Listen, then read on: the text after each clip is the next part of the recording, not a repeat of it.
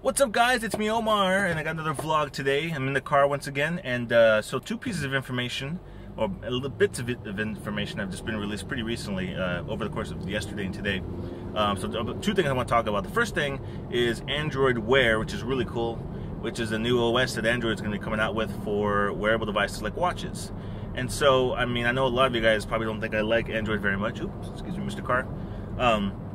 I'm not a big fan of Android phones and tablets and things like that, but I think this is a really cool thing, a really good idea, and a good thing to happen, because I mean, I think this will open up the marketplace when it comes to smartwatches. And you know, obviously there's a lot of companies that are already supposedly talking about coming up with their own smartwatch, but then there's other companies as well that would probably never even bother messing with this if they had to come up with their own operating system, like big watch companies.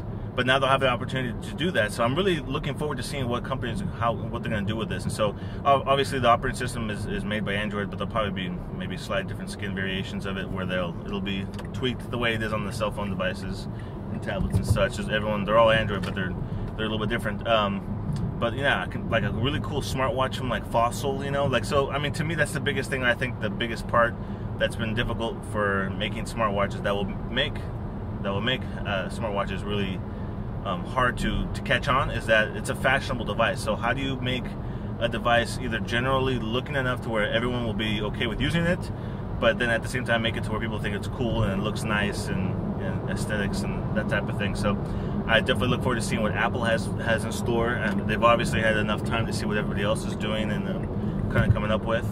But I think this is really cool and really good news. So I'm really looking forward to seeing the different watches that maybe like Fossil and Seiko, or maybe just other big watch brands that are going to be coming up with their own smart watch in the future. So I think that'll be really good in the marketplace, and I definitely look forward to reviewing all those products for you guys as well. So I think it'll be a really fun new age. And so, like I said, whenever Apple finally comes up with theirs, you know, there's already been talk about the whole health book aspects of the watch, and I hope that's not completely what it's going to be all about. It's just like all these diagnostics of your health, your glucose levels and heart rate monitors and things like that. Not that I don't like heart rate monitors for working out and stuff like that, but I want the smartwatch to do more than just that. So that's really cool. So that's really cool stuff that's going to happen.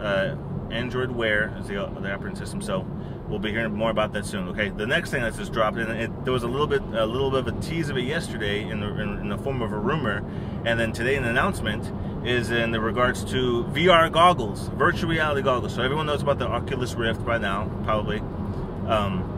Yesterday there was rumored on Wall Street Journal that said that supposedly Xbox is coming up with their own version of goggles, VR goggles. Whether or not they function the same way as the Oculus Rift, we don't know. And then today, PlayStation announced that the Morpheus project, that they've been working on their own VR goggles for gaming. And then, of course, today, the same time, also Oculus Rift just released or announced their next dev kit 2. That'll be released in July for $350. So this is their newest version of the Oculus Rift that they'll be releasing for developers to be able to create games for them. So it's smaller, lightweight, has better features. It comes with like a camera that you actually can attach or mount to your computer, so that way it behaves or it interacts with that in the same type of way too. So this is really cool, but I don't know, guys. Okay, this is where I stand with this. Oculus Rift is a really cool concept, really cool idea. I've seen it. I've actually used the Oculus Rift. I played with it at CES. Very impressive. I'm sure the newer version is much better now.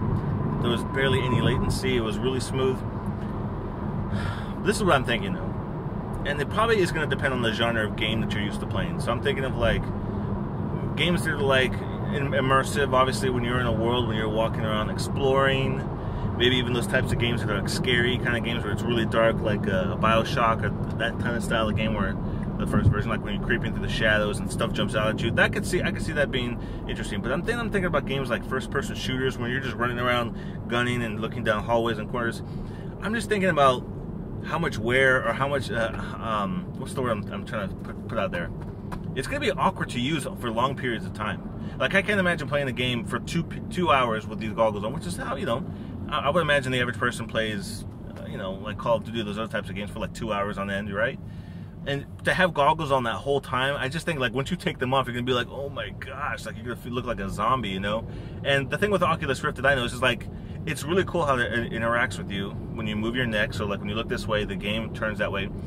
But it's weird because after a while, like, it bothers your neck a little bit, and then you kind of get tired of having to look all the time. You just want to like relax, chill, sit still a little bit, and just like play the game, and not have to be constantly.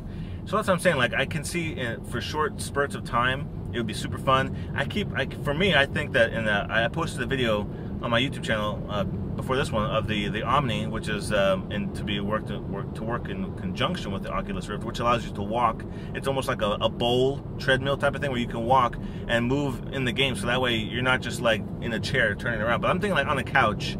Am I going to be doing this the whole time, looking side to side while I'm playing my games? Like, it just seems like such a strange, what's the word I'm trying to think of, like, environment, you know?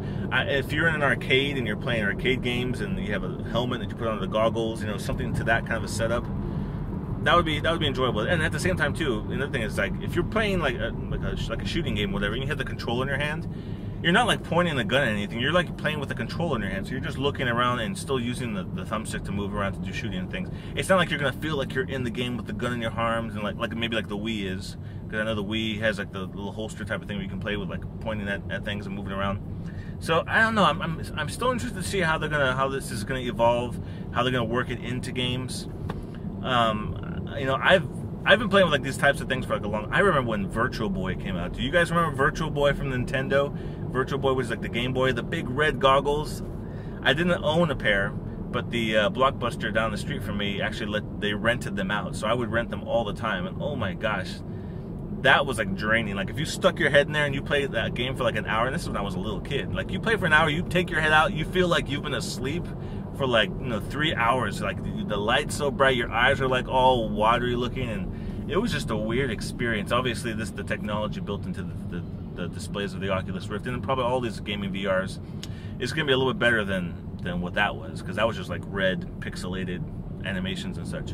But I'm not sure how the whole thing with the headaches and things like that are going to be. I'm just thinking more of the physical, like my neck and my shoulders and my body constantly moving around and looking and ducking. I don't know. I think for certain games that would probably get really annoying or really old after a while. Well, I don't know. We'll have to see. But so that's some big news. So obviously Xbox is taking it very seriously. PlayStation's taking it very seriously, and Oculus Rift has already been there. So I think I wonder how. It makes me curious to think how long Xbox and PlayStation have really been thinking about this, or maybe they saw the Oculus Rift and they thought, you know, we could do that, and so now they've gone to their using their teams to create their own version of the Oculus Rift. So I guess the only time will tell. But I mean, this may be the next wave, the next evolution of gaming. I kind of doubt it will be. I'm curious to hear what you guys have to say about it. To me, this almost seems like it would be like a fad, like 3D goggles, 3D glasses, watching movies 3D. Like how many people own 3D TVs and consistently use their 3D glasses to watch 3D movies? Like, I don't know too many people that continue to. It was really cool at the beginning, but like I said, it's really going to all come down to the developers and the game companies that create software for that, and to see what they do with it. That guy almost hit me. Wow, thank you. So I guess it remains to be seen, but I'm optimistic. I'm just not completely sold just yet. So anyways, guys, that's all I wanted to chat about today. If you have any questions, or if you completely disagree with me, or if you agree with anything that I said, post them in the comments below. Let's have a discussion. Let's talk about it. And that's it for today. So I'll see you guys in the next vlog.